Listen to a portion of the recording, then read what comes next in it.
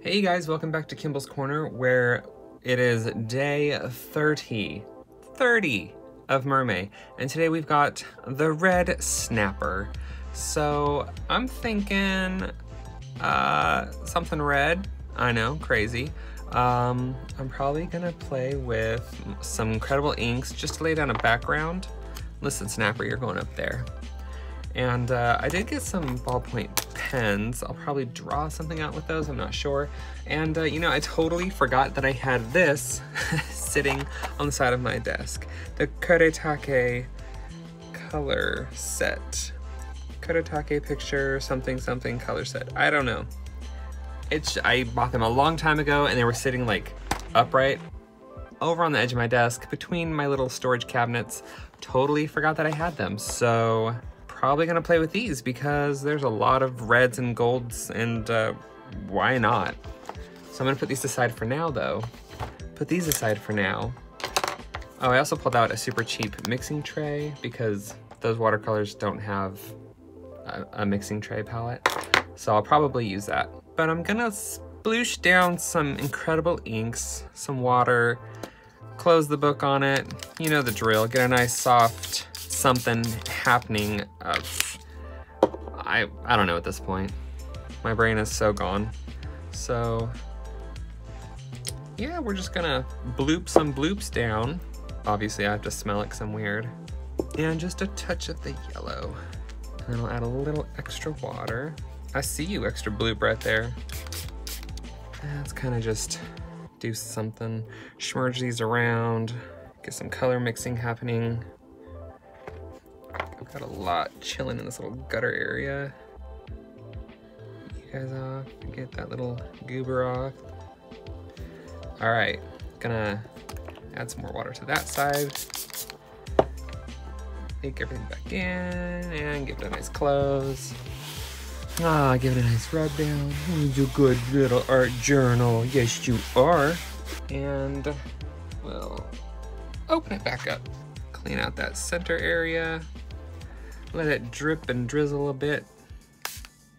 And I kind of want some more red in there.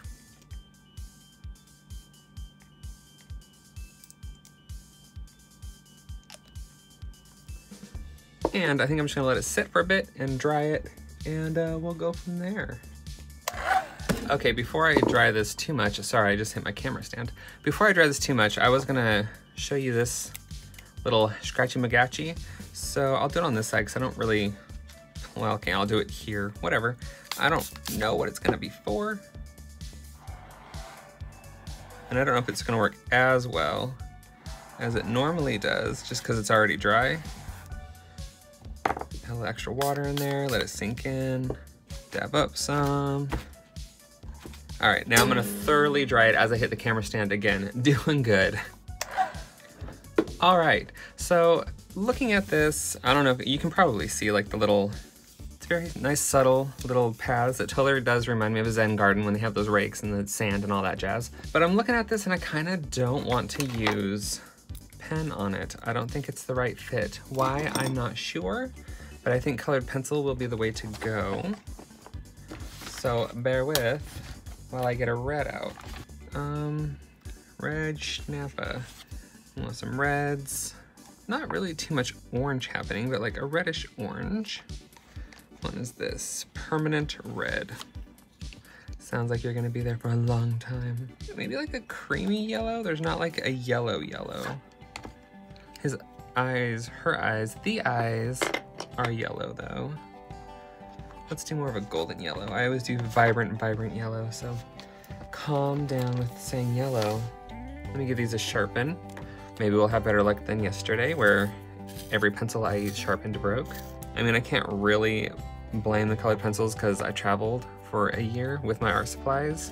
Like every 6 months, we were going to different hotels and my art supplies got bashed around quite a bit.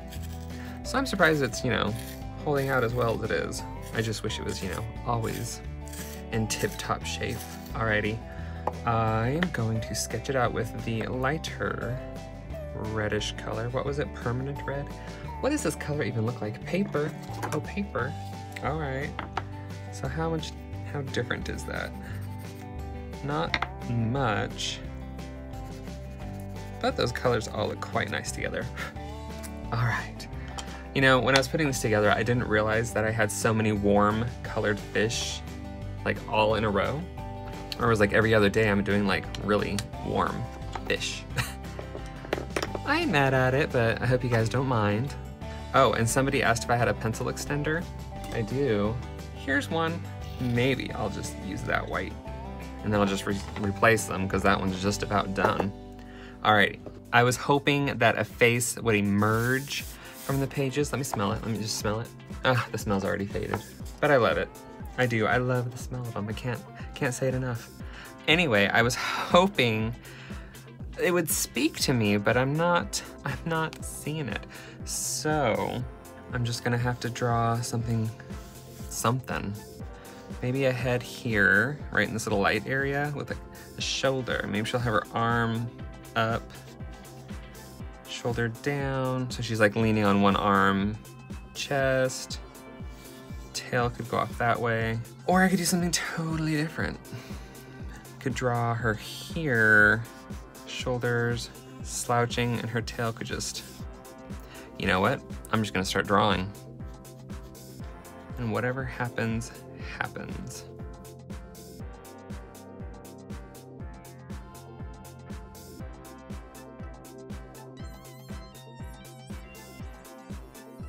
I didn't plan this as well as I thought I would in my head. I was really hoping for something to pop up on the page. So her tail looks weird. We're over it. She's a mermaid, it's allowed.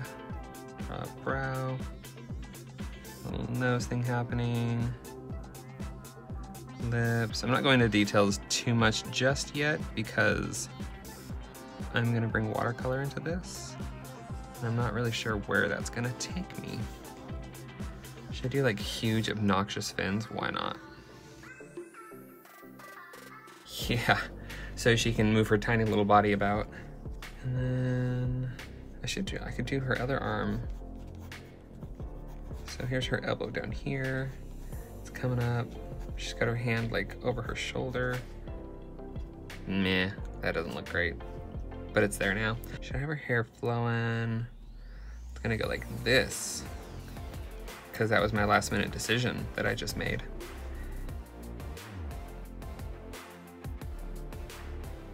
I'm gonna darken up a couple of areas with the darker red if I can grab it, and bring in some watercolors. I just don't want to lose my very sketchy drawing once those watercolors go down. I always seem to lose the eyes. Yeah, let's give some kind of, it's a really high hairline. Hair, face, all right. All right, Red Snapper. Let's put the colored pencils aside for now and scooch this over a little bit and bring in this huge thing of watercolors. And I haven't really played with these. I only briefly swatched them. There's the swatches. I'm gonna kind of put, let's see. It's just huge. So I'm gonna put that up there and reference it if I need to. I'm gonna need a paper towel and my water, which is still blue from yesterday, because, you know, who cleans their water right after they finish an art piece? Not me. Get my brush wet. Oh, I should probably spray these, I guess, activate them. I think this is all plastic. Yeah, whatever, we're gonna find out. I think I'm just doing, basically, oh, ooh, these are pretty down here, but they don't lay down too solid. You know, I'm just gonna stick with the warm watercolors up top. I don't know if you can see it, there's like a weird orange strip of watercolor. That's bizarre. Well, that's staying there now and half on my finger. Okay, everyone just calm down. So a lot of these colors, I don't know if I'm actually gonna need that palette. A lot of the colors, like these ones are all very pink hues. I will be using these three like in here and all the yellows. Why not? That needs more water. It's very sticky feeling. Oh, I'm so tempted to jump into these purples down here. Just in case. We don't know. You don't know me.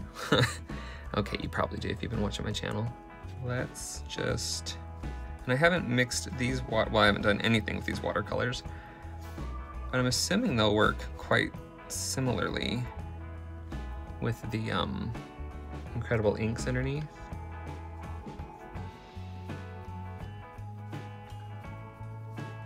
And I think I'm just gonna have her tail kind of fade up into her skin. And let's go for like a creamier gold color. Scales all the way up, why not? I'm debating in my head if I want to do her skin with colored pencil. We'll see. Let's do a bright yellow. Whoa. All right. For the tail fins, and can bring in some of the orange. These watercolors are a little strange. Not in a bad way, just in a, I've never used these kind of watercolors before. Like they're almost gooey feeling. Like my brush kind of sinks into them. It's a little strange. Not mad at it.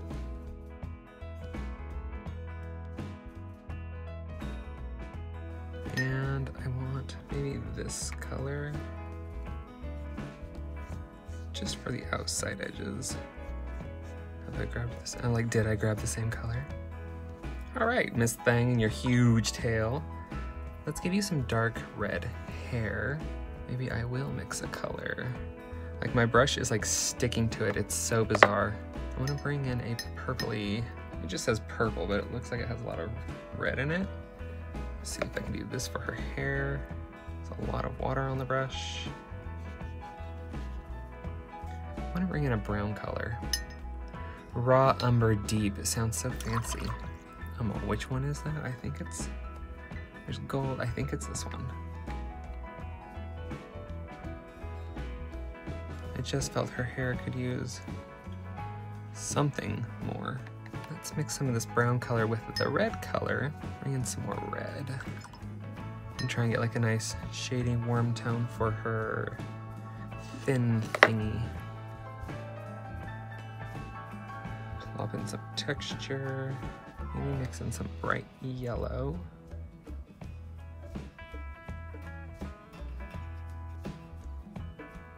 I should really let this dry. Just sopping up some of this excess water. All right, I'm gonna give this a quick dry before I make a huge mess. Okay, so these watercolors are a little weird. Like they're shiny, and I thought it was still wet, but nothing's coming up. All right, we're just gonna continue on, I guess. I'm gonna make a dark, why did that turn green? Oh, brown and yellow, hello! Just gonna get like a dark color for some hair, for a little definition in the hair.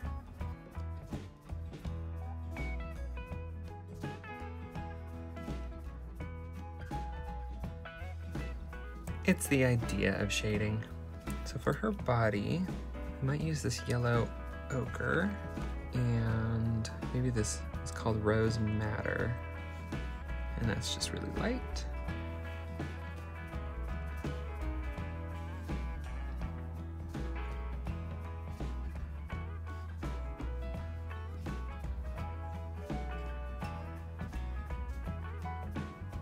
I think I'm going to do most of the body with colored pencil. So I can stop with that. Maybe I'm done with the paints. You know, it was a fun little first go around with the Kurtake, if I'm saying that right. It's fun to say it the way I'm saying it, but I don't know if it's correct. Putting those aside, huge, huge palette. So I'm gonna give her a quick dry and then we'll come back in with the colored pencils. All right, I think I'm just gonna start right away with my darkest color, because I'm a fool, because I want to do some line work and really define some things.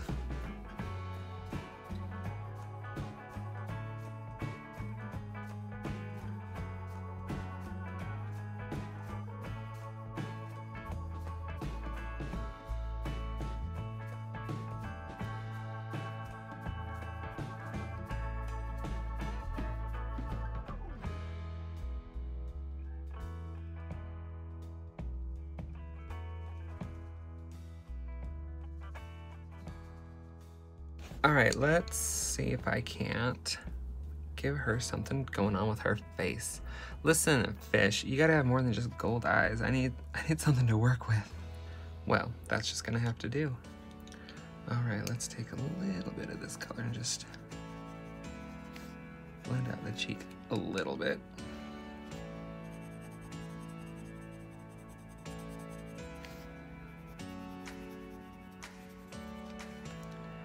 All right, let's get into her body.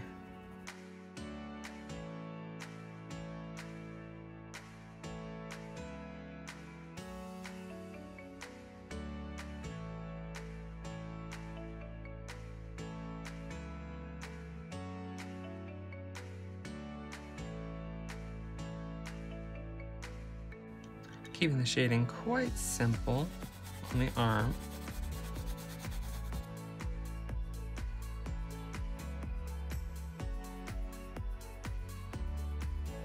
All right, I feel like I should get a darker color to clean up these edges. Or maybe I'll just use this and push the background back. Well, I'll brighten it up, make her body stand out a little more.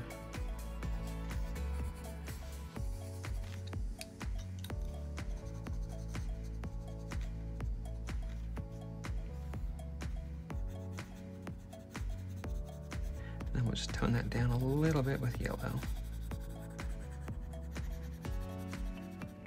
Just adding a little texture with the pencils. Nothing fancy.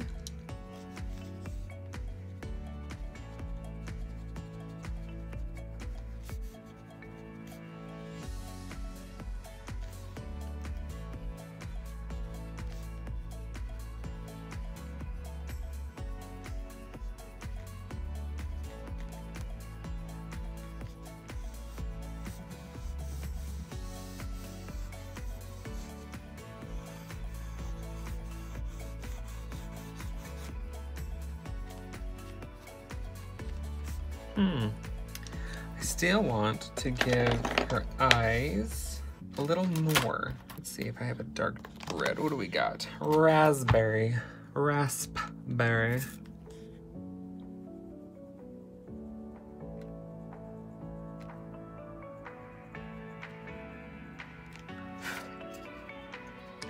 Didn't really do much. Ooh, but it does add a little something to her hair.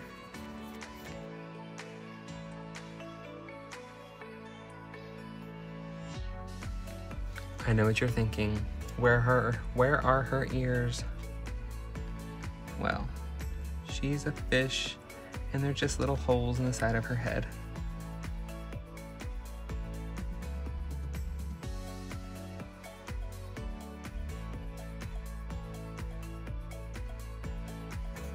Just adding a touch of this darker raspberry color in.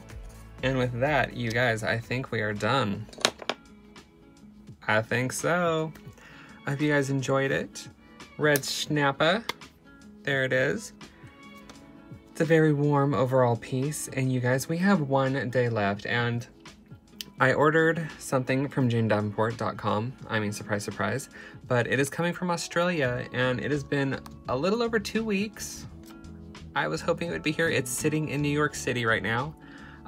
If it gets here today, I will use it tomorrow. If not, you'll just have to see them later on in another video. I'll probably still use them for Mermaid though. Thank you guys so much for joining me. Stay healthy, stay safe, keep creating, and yep, I'll see you tomorrow with one more Mermaid. I can't believe this is the end. This is so crazy. Thank you so much for watching, you guys, and I will see you later. Take care. Bye.